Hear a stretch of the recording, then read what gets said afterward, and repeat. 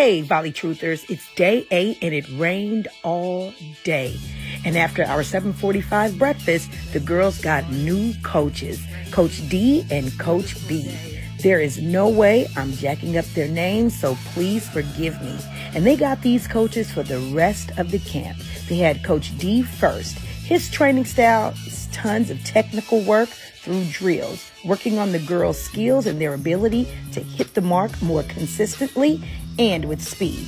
When it came time to train with Coach B, his style of training incorporates drills, more play and redemption, making back to conditioning skills, then back to play with redemption. The girls learn how to correct their mistakes through redemption. What I will say is that there was always tons of encouragement and cheers from the players, which pushed them to work even harder to master the techniques. What I'll also say is that this coach in particular has a smile that is unmatched and makes the players really want to work for him.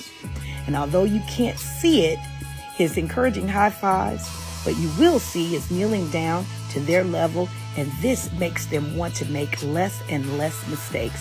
He builds great rapport with each and every player. I also don't want you to miss the little puppy that made everyone fall in love with him as he safely walked the girls back to the hotel. He was so cute, y'all, and so super sweet. And just an FYI for those dog lovers out there, every time the girls changed shift, the girls and the boys, they absolutely fed him. So he was well fed, they watered him, and they even gave him hugs and cuddles. And I'm sure that there were even tears when it came time for the girls and boys to go home because they could not take this puppy with them. They even named the darn puppy. So he was well taken care of. And until tomorrow,